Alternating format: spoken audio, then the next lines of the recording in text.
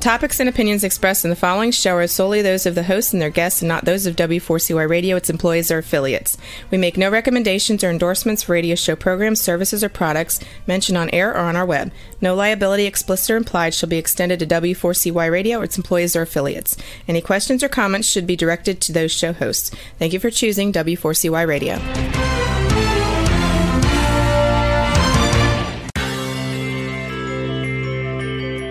Who is January Jones? She is not a young, beautiful, talented actress on Mad Men. She is not an older, gorgeous, exotic dancer from the Johnny Carson show. She is an author, and she wrote Thou Shalt Not Whine, the 11th Commandment, that reached #1 at Amazon.com. She is a reality TV golf personality with World High Stakes Golf televised on HDNet. She is a humorist and winologist expert. She is your featured host today on January Jones Sharing Success Stories. So sit back, relax, and get ready to laugh and listen to Ms. Jones with her eclectic roster of guests as you learn life's lessons. These stories plus sharing equals success. Welcome, and remember, beware, because you are entering the no whining world of January Jones.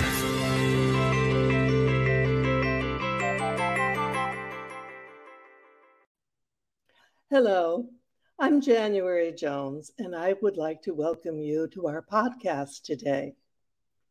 Now, for my listeners, let me ask you a question. Would you like to learn what it's like to be a laughter yoga instructor? Do you even know what a laughter yoga instructor is or what he does? Do you wonder how one becomes a laughter yoga instructor? Can you imagine what it takes to be a musician, an actor, a humorist, and to be so talented? Have you ever wanted to meet someone who can tell you how to be successful? Well, if you can answer yes or maybe to any of these questions, then you are in the right place. And I'd like to welcome you to January Jones Sharing Success Stories.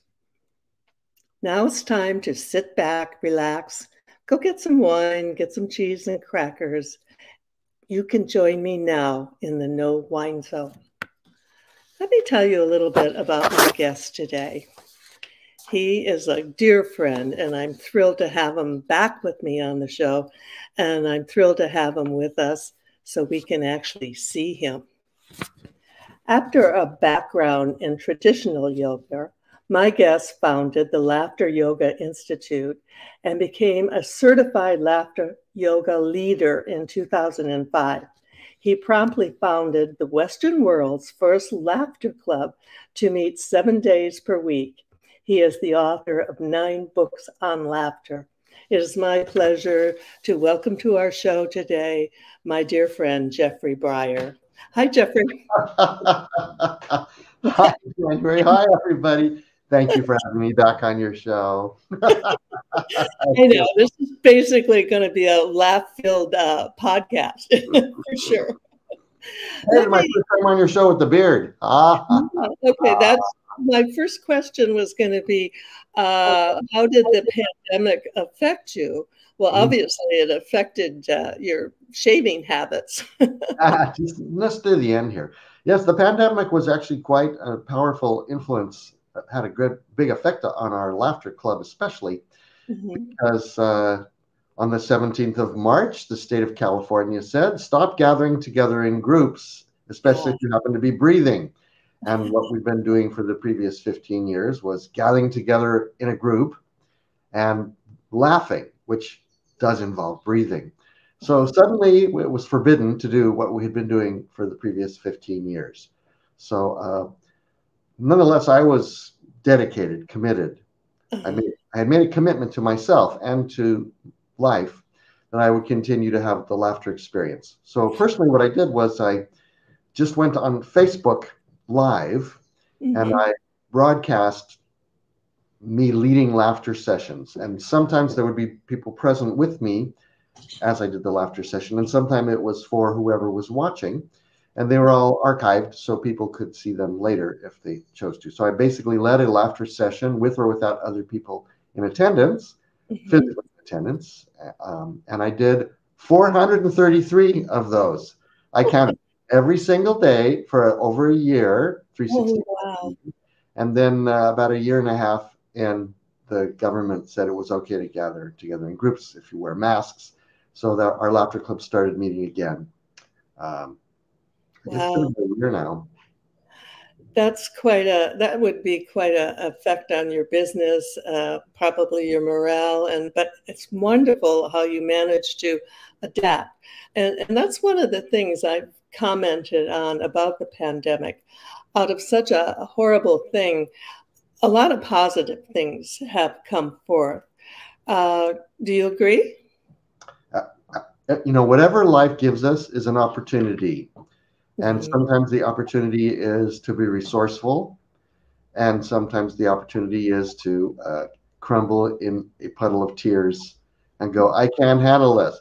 And they're all okay. And everything in between is okay. But it's whenever we have challenges, it's an opportunity to remind us what's really important, what we want to continue doing. Now, I know many people, when they were stuck in pandemic, what they had to do, or what they did, was they made up a home gym and they exercised and they got in the best physical shape of their lives. I was not one of those people. Well, I think you and I are in the same category. But I was committed to laughing every day. So that I did. And I can tell you from my own experience that laughing does not burn as many calories as jogging or working out at the gym for 45 minutes, which is what I used to do. So I got a little extra padding on. I know. We're all in the same boat on that one. But if you did 431 sessions, you more than did your share. Share with my listeners a little bit about your background. Tell us where your success story began, where you were born, and who were the early influencers in your life. Okay, thanks. And I'd imagine some of your listeners may not even know what laughter yoga is. Yeah. So I'll include that in my little introduction. We're going to go into that in quite a bit detail. Okay, well, I'll touch on it. So I was born in Philadelphia, Pennsylvania, because my father was from the East Coast, although my mother was from the West Coast. They met while he was out here on the West Coast. That's where I am now. But he happened to go back to Pennsylvania for his residency. He was a doctor. And so I happened to be born in Pennsylvania. I lived there the first 3 months of my life, and then the family moved back to California and never went back to Pennsylvania to live. So basically, I'm a California boy who happened to be born in Pennsylvania. And my father and my mother were involved in what was then called humanistic psychology, or the human potential movement. So they explored interesting forms of consciousness, meditation, yoga, Gestalt therapy, humanistic psychologies. And so I was born into this open-mindedness about different ways of being, right? So it was not a very structured childhood in terms of I had to be a certain way when I grew up. It was more, my parents encouraged me and my brother and sister to discover whatever we felt was our path, and they would support us in that, however that would be. And it turned out that they did give me piano lessons, which I enjoyed, and I ended up becoming a pianist, and I still play the piano and compose. I also discovered regular yoga, traditional stretchy yoga, when I was a kid. And from an early age, I realized that I really enjoyed it when people laughed. So I would do funny things, or I would, make a funny face to the camera when they took a picture, when they were on a vacation, on a holiday. And then when people would laugh, when they looked at the picture later, I would make a mental note. Oh, this laughing thing is a good thing. So it came to pass that when I was 16, two major things occurred. One, I started working at the Renaissance Pleasure Fair, at first in a musical group, but that group rapidly evolved into a comedy group. And so I found myself performing on stages and having audiences laugh. So this was a heady brew. When you're up there in front of 500,000 people and something you do makes all those people laugh, maybe even fall down off their hay bale laughing, it's like, ooh, I like that. I want to figure out how to do that more. Yeah. And I became a comedy performer. Meanwhile, near the end of my 16th year, I discovered traditional yoga and began practicing that. And that turned into actually becoming a teacher of traditional stretchy yoga. So with traditional yoga, I felt more health, better, more clarity of thought. I could focus my concentration better. And through stage performing, I got people to laugh and feel ecstatically happy. So I had two careers going simultaneously. My performing career evolved into doing lookalikes. I did impersonations of Charlie Chaplin and Stan Laurel of Laurel and Hardy and Inspector Clouseau, as well as original characters. Meanwhile, I was also teaching traditional yoga, not at the same time. In my yoga classes, people were feeling all healthy and blissful. And in my stage performances, people were laughing. So in 2004, I learned about this thing that combined laughing with yoga. They called it laughter yoga. So I ended up studying with the creators of the work in Switzerland in 2005. And then I came back and started this laughter club because I felt like it was the best of both worlds. Oh, for sure. Because, we're going to take a break. And when we come back, we're going to talk about the best of both worlds. And in the meantime, I'd like people to look at my book, Thou Shalt Not Whine, the 11th Commandment. Lately, there's a whining epidemic in our world. People are even whining about whining. Are you sick and tired of listening to everyone whining all the time? So was January Jones, the author of Thou Shalt Not Whine, the 11th Commandment, that reached #1 at Amazon.com. Ms. Jones based her book on a survey of the top 10 things that people whine about at all ages and all stages of life. January is a success coach that can tell you how to help others. When you buy Thou Shalt Not Whine, the 11th Commandment, you'll find out what people whine about and how to stop them from whining. This is the perfect gift book to give or get for any occasion. Thou Shalt Not Whine was voted the best gift to be given anonymously for those special people in your life. Ms. Jones is an internationally known author in the style of Irma Bombeck, specializing in housewife humor, with her book being published in Korea and China. You can find Thou Shalt Not Whine at Amazon.com. Welcome back to the No Whine Zone with my guest, Jeffrey Brar, who is definitely not a whiner because he is a real winner. Jeff, before we begin, could you please share with our listeners your contact info with our fans, and that'll be displayed on our chat line below so they can contact you. Okay.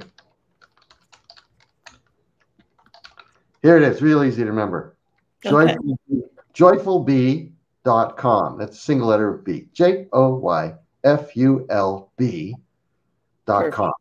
www.joyfulbee.com. That will get you to my webpage. It's specifically for the Laughter Club, but attached to the Laughter Club, it's all the other stuff. And if you want to write to me, joyfulbee@cox.net, at cox.net, and then I can give you more links for my stuff. I'm on YouTube. I have hundreds of videos on YouTube, including things that show my comedy performing, Chaplin and Laurel of Laurel and Hardy, other fun stuff. And you also do Costo and Beethoven, right? Yes, I'm doing Beethoven too. That's not a comedy character, but that was a way I could combine my piano playing skills with a characterization. So I have a wonderful costume. Since I've grown the beard, I haven't done too much of the characters, but I have a great costume. So I am Beethoven. I got a wig and everything, and I tell the story. And all of this is on YouTube. Not everything, but not everything. Let's bits and pieces is all. You know, before we came on the air, I was thinking back to the first time Leif and I met you when we were on that AATH cruise many years ago. And it was so much fun meeting you. And you were so much fun on the dance floor. I'll never forget. You had orange sneakers on. and every woman there wanted to dance with you, of course. And of course, we all got to do that. That was a fun cruise, wasn't it?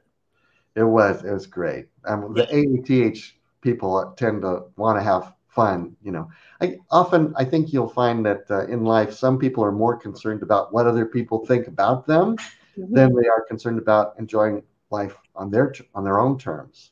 So when people tend to laugh a lot, it can really diminish the illness of taking things too seriously. Over seriousness as a condition just tends to make our lives less joyful. So, but when we adopt the philosophy that, you know, life is to celebrate, not to just figure out, then when someone says, "Hey, you want to dance?" you're more likely to go, "Okay, as long as nothing's broken, yes, I'll." So yeah, I don't dance very well as far as technically, but I have a good time dancing, and so that's people who want to dance with me tend to people who go, "Well, he may not know the steps, but we'll have fun." Yeah, for sure. I am.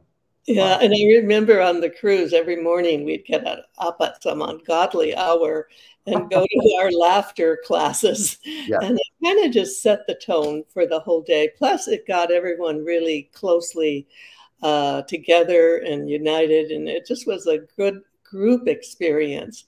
Now that the pandemic's over, you're offering classes 7 days a week, aren't you? That's right, on the beach in Laguna Beach, California. And we laugh. It's absolutely guaranteed that you will laugh because we do laughing as though it were a form of exercise. So, for example, we might do an exercise called cell phone laughter, which is take a cell phone or just pretend you have a cell phone. It could be anything. Here's a checkbook. And you put it by your ear and you laugh. And you share with the other people. Hey, check this. So, because it's an exercise of laughing, you do laugh. And through the playful interaction, the laughter becomes real. So it becomes laughing from having fun with other people who are laughing with you. You don't have to have comedy. You don't have to have a sense of humor. You can do this with people who don't speak your language or don't have the same cultural references, so they won't get jokes because they don't know what a buggy whip is. And they've never been on an elevator or they've never been to a Walmart. If you state jokes that depend upon cultural references, people from different cultures won't get them. So we don't do that. What we do is, wave while laughing. Well, before you do, I'm going to have you demonstrate all the different laughs as the show goes on. But let's backtrack a little bit because you started telling us about how you came from regular yoga, and who is your instructor and who did you train with? In traditional yoga, my primary instructor was a fellow named Swami Turiyananda, who ran the Integral Yoga Institute of Santa Cruz, California. I was a student at university. He taught there, and I also studied with him in the community. So he was my mentor. First, he was, a teacher, and then I took all of his classes because I just loved the traditional yoga. And eventually he asked me to take over some of his classes. So poof, I became a yoga teacher through experience. So that was now of traditional yoga. Now of laughter yoga, my mentor was the founder of the work, Dr. Madan Kataria, and his lovely wife, Madhuri Kataria. They're from India, but I studied with them in Switzerland in 2005. They used to travel around the world quite a bit, giving training programs. Now they don't travel so much. Most of their work is in Asia, mostly India, and people go to them too. And also they do stuff on the internet. So they're at home in India, and we're watching them wherever we are on the planet, different time zones. And he does other workshops and stuff. And it's one of my books. It's called The Laughter Yoga Book. It's my little teeny tiny book that's all complete in one thing. And here's my bigger book, the Laughter Map. You said I have 9 books. Here's Laughing Revolutionaries, translated into Italian. I Oh, okay. Rivoluzionari della risata. Here's the great big anthology of laughter exercises, also Oh, translated into Italian. I okay. say it's too long. The title is too long. And then here's Okay. my favorite. That's what I'm going to show you of my books. This is a collection of quotes, and it features my mother, who was also a laughter yoga teacher, passed Oh, away 2 years ago. Boy, I want to talk about a reason to be sad and miserable? Well, I was for a while. mm-hmm. COVID happened. I couldn't meet with my friends on the beach. And then my mom passed away. And my Oh, mom was a great, great friend as well as helped run yeah. Laughter Club. So Mm, I had plenty of reasons to be miserable. And part of the time I was miserable sure. because I was sad for missing my mom. But that didn't Mhm. stop me from laughing. Were you able to be with her when she passed, or was We COVID? lived together. I helped. It was very sweet. I was her caregiver, and I was with her when she took her last breath and Oh, talked to gotcha. her about now you're not alive anymore. Let's listen to some Beethoven, and we Yeah. listened to some Beethoven. We talked about I talked. I Yeah. imagined her responding. Uh, Mhm. so yeah, it was very sweet. And then I was intermittently very sad for many months, but I also took care of things and I continued to laugh every day. The first couple of days were especially hard to laugh, and if you could see the Facebook pages, the Facebook broadcasts I was doing, you would see that the guys fighting to keep laughing, Yeah. but I would find that what I could do is I would start to cry for just 2 or 3 seconds, and then I would come back and I would talk and laugh again, and then feel miserable, sad for 3 or 4 seconds, and then it would flow, because that's one of the things that happens from doing this laughter work is you let Yeah. yourself feel an emotion and you just keep going in the flow of emotion. But It's so it's more pleasant special. to flow with happy emotions than with miserable ones. It's so special for you to share this, because so many of our listeners are going through grief and have trouble processing the process, which we all know. Most of us have certainly been through it at one time or another. And laughter yoga is something that is a positive thing. If you are in grief or if you have friends or family, it is something you can recommend that they look into. And I think Jeffrey is a good mentor as far as that goes. And you have his contact information.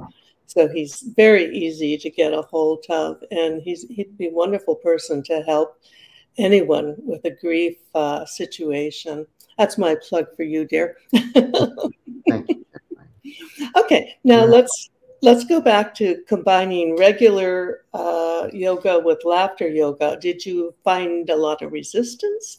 Was it hard to do? How did that go? No, when I was first studying traditional yoga, Hmm. in the late 1970s, there was considerable resistance because people thought it was a religious practice.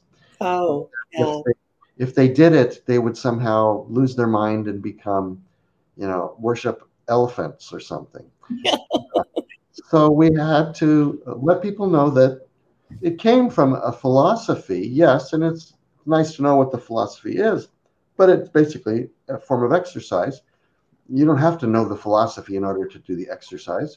You don't when you're doing a Tai Chi move and they call it, embracing the bird or whatever. It doesn't matter if you know that it's called embracing the bird.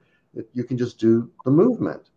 Um, right. And so same thing with traditional yoga. You can just do the postures, asanas, Hmm. they're called, and you don't need to know the philosophy behind them. And you will get benefits just from doing the exercise. So that has evolved in time. Now, at least in the US, there's very small pockets of resistance against the word yoga. Yeah, Most people, they feel okay. They say it's just exercise. But yeah, the combination of laughter and yoga, still a lot of people don't get it. How can you have yoga? yeah. How can you have that and laugh at the same time? And the simple answer is what laughter yoga takes from traditional yoga is the consciousness of breathing, and how when you breathe, you influence how you feel, right? So if you breathe quickly, it's stimulating. If you breathe slowly, It's calming. So in laughter yoga, we do a stimulating breath, but instead of breathing silently, we breathe with laughter. Okay, so it's stimulating. Now, at the end of a good laughter session, after 15 minutes or so of laughing, you'll do a guided relaxation where you will consciously be calm and peaceful. So you'll have stimulation of the activity and the cool down of the relaxation at the end of the activity, which is ideally in any exercise situation. That's what you'll do. You'll warm up, you'll have intense workout, and then you'll cool down. Sure. Well, right now we're going to cool down. All right. We're going to talk about my book. And for people who wondered who killed Kennedy, who had the money, the motive, and the means, here's the answer. Let me ask you a question. Are you still wondering who killed Kennedy? Over 50 years later, the assassination is still a mystery. It is unfinished business for our country. Now, get ready for a theory that you've never heard before, but will make more sense than any other conspiracy theory that you've ever heard in the past. January Jones speaks the unspeakable in her book, Jackie, Ari, and Jack, The Tragic Love Triangle, connecting Jackie and Aristotle Onassis romantically prior to JFK's assassination.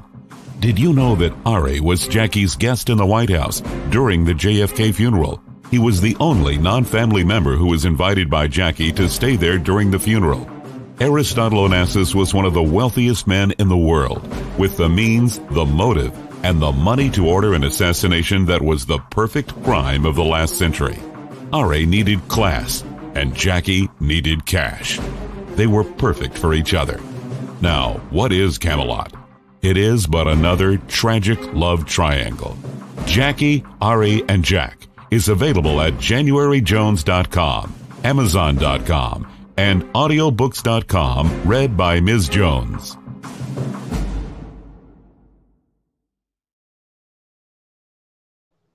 Welcome back with my dear friend, Jeffrey Brar, who is the head of the Laughter Yoga Institute, and he's down in Laguna Beach. Now, Jeffrey, when someone signs up, go to a class, and my next question is, the classes are free, right? Yeah, the classes on the beach are free. I teach in the community for some classes for which there's a charge. But what we call the Laughter Club is free of charge. Laughter classes, seminars, workshops, training programs are often for a charge. Okay. Yeah. Okay. Well, that makes sense. I mean, you've got to make a living. Nice. A typical class, how many people is ideal, or is there any limit? The limit is that the people can all see and hear the instructor, because the person who's leading the exercise, you need to see them so they can show you, the way it looks like this. Ready, set, go. Okay. But there's no maximum number. It just depends on the space. Minimum number is 2 or 3, but ideal number is probably around 8. Because if you have more than half a dozen people, you never feel like there's pressure that everyone's watching you to laugh. If there's only 2 or 3 people, then one can feel like, oh gosh, if I don't laugh, everyone's going to notice. Once you're lost in a group of 6 or 8, if I don't laugh, no one's going to notice. That's ideal, especially for beginners.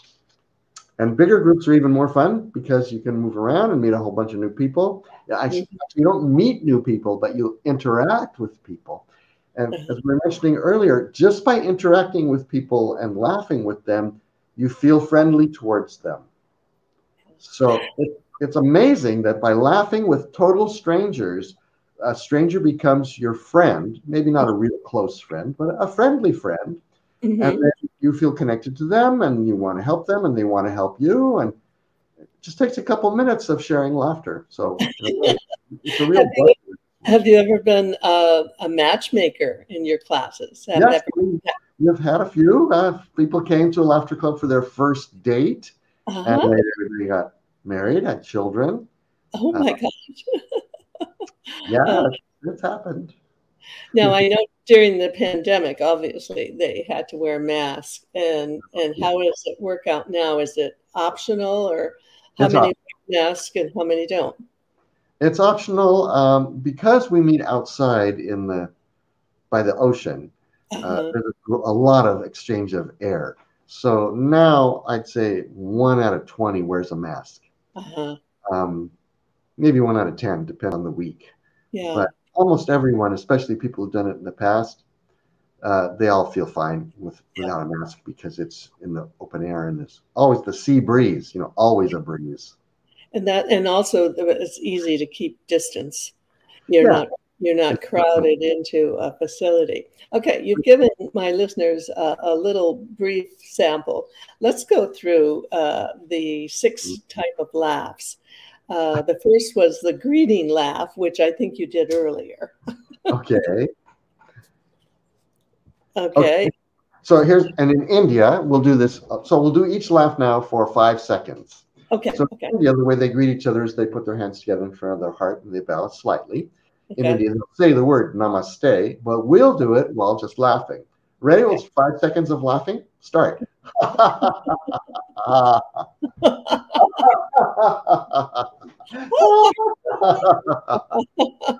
That was about 5 seconds. Okay. What do you have as the second category? I have line laughter. A line laughter. Is that a growl? Lion. Yeah. So with the lion, you stick out your tongue, lift up your eyebrows, and you make your hands like the claws of a lion, and you laugh with your tongue stuck out. Okay, 5 seconds. Ready? Growl.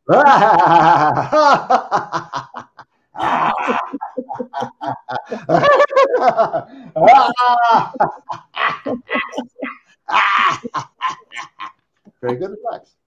Very good. It's actually a yoga pose, the lion pose. Stretches you out, but you usually do it silently. We do it with laughing. It's even better. Makes you feel better. And how do we do the humming laughter greeting? So that's one where your lips will be closed, but you'll be laughing anyway. If you could hear it up close, it would sound like this. So let's do that for 5 seconds. Okay? Laugh. Start. Good.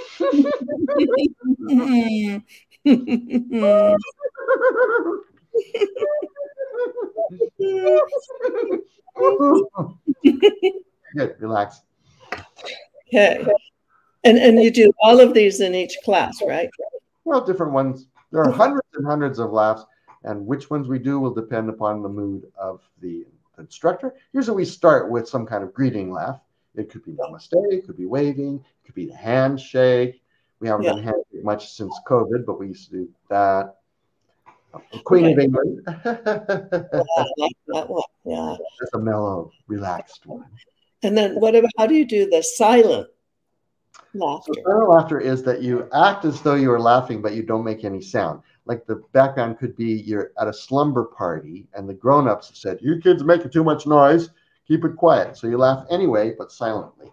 I'll demonstrate and we'll do it. Ready? Go. Yeah.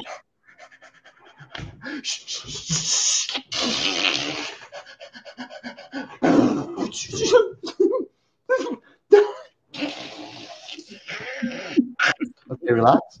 Let that one go. Yeah. That one, I think all of us have done. Yeah. I have to do that one whenever we're in a play. And sometimes, how your laughter can just take over and you feel like you have to leave. That's when you need the silent laugh. Now, the other one was the gradient laugh. And yeah. Let's take 10 seconds to do gradient laughter. So what happens is you start kind of softly, and you gradually build up, and then it being really big. Okay, so we'll take 10 seconds to go from soft laughter to hysterical laughter. Ready? Start.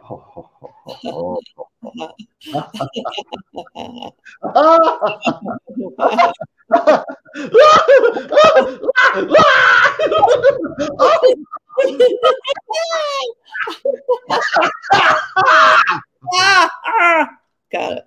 Relax. That one's fun.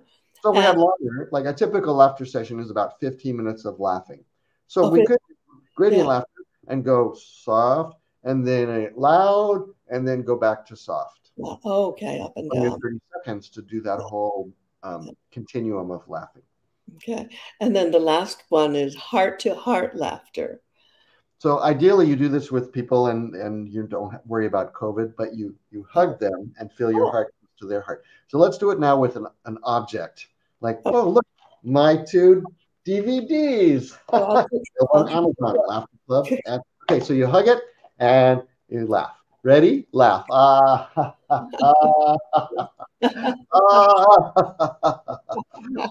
it's something.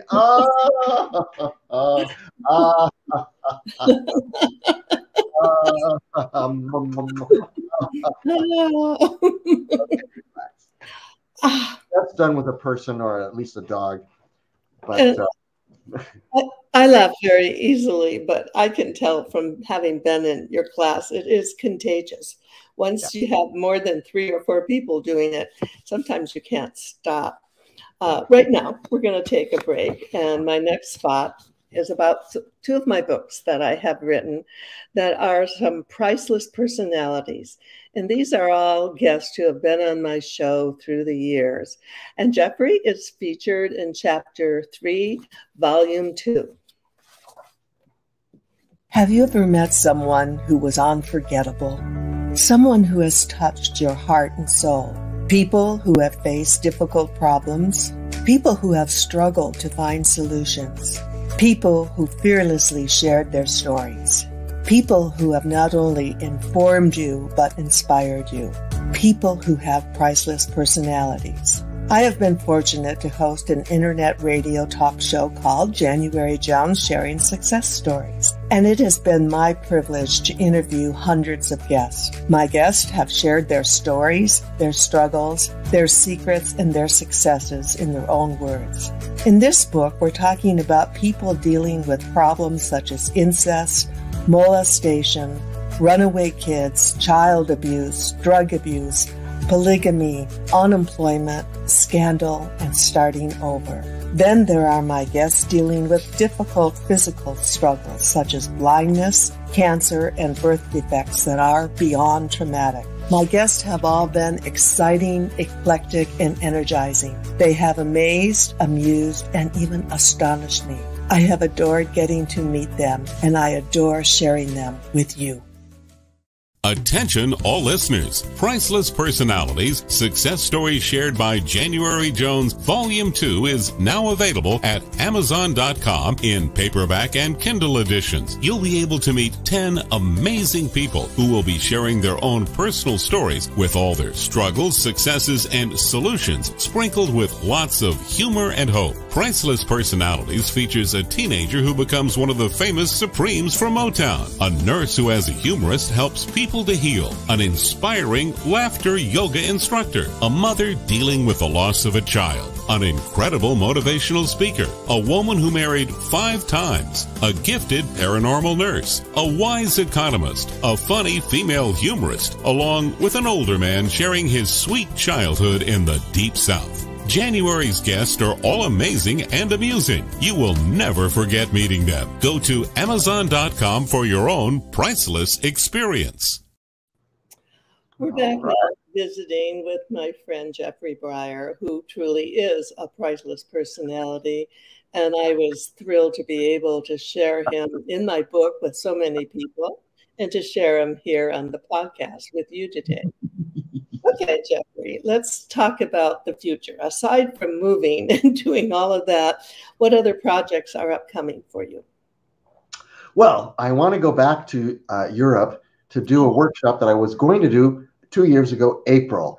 I call it Laughter Jazz. Ooh, using elements of jazz improvisation combined with laughter yoga, voluntary laughter. And it's special. What's really special about it is first people learn a kind of a language of laughter, different qualities. For example, high, fast laughter, slow, low laughter. Ho, ho, ho, ho, ho. And then they're combined. So it's kind of like a Dixieland jazz band. You've got the clarinet and the bass, the trombone, but it's all different kinds of laughter. So part of the challenge is to do it without cracking up and just laughing completely. But I think what will happen with this work is the people who are trained will do what they're supposed to do, and the audience, everyone else will be laughing hysterically. And then people from the audience say, "Oh, I want to do that. I want to go next." So I was going to teach this 2 years ago, April. I was to lead it in Switzerland and probably in Italy and France. And then COVID happened and all the flights got canceled. So I hope to do that probably. It's too late for the fall because we're going to do the fall soon and travel is still awesome. Yeah.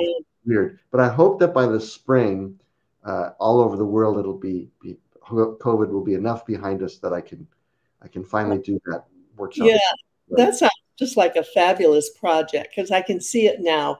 It'll be all interactive and everyone will have their instrument, which is their voice. And I can see you up there leading it. It'll be fabulous. And, that'll be something you can put on Facebook and do it on YouTube too. Right. And I think it'd be very popular. It's, people have to, during this difficult time, they have to improvise and do different things. And laughter yoga is a nice change of pace.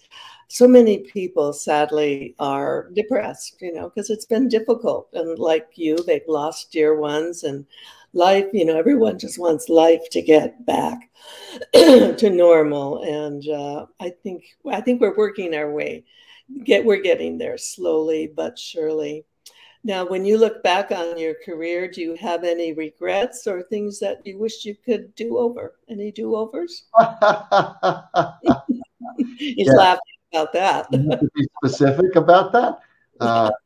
Yeah, there were, I'll tell you, without naming any names, there were times when I depended on other people to pull equal weight in some of our relationships in the world of laughter yoga, in my personal life, and so on. And I think in almost every instance, there was a time when if I had been listening to my intuition and my personal wisdom, I would have said, this isn't working out, and it's time to accept the gifts of this relationship and not expect the other person or organization to keep moving forward where I hope they'll go. So I think I was optimistic and giving people too much credit. So in hindsight, I wish I had a little earlier in some of my professional relationships, especially. I wish I'd been a little clearer on what was important to me and that I was able to speak to some of my colleagues and say, I need this from you. I want to have this in and if you don't think that's something you can do, I understand. It's great, but let's just move on. So 3 or 4 times when I wish I had ended things sooner. For sure. And, I'll share with you and with everyone who's come on the show and shared their success stories, pretty much say the same thing, that at some point you have to establish boundaries and go forward. My last question is, if you could have dinner with anyone, living or dead, it's besides me, who would it be? Well, I'm going to throw in that we can speak the same language and that they can hear. So that would be Ludwig van Beethoven. Okay. Because not everyone knows this, but Beethoven was in his late 20s when he was told he was going to go deaf. Okay. But he wasn't actually completely deaf until he was in his 50s.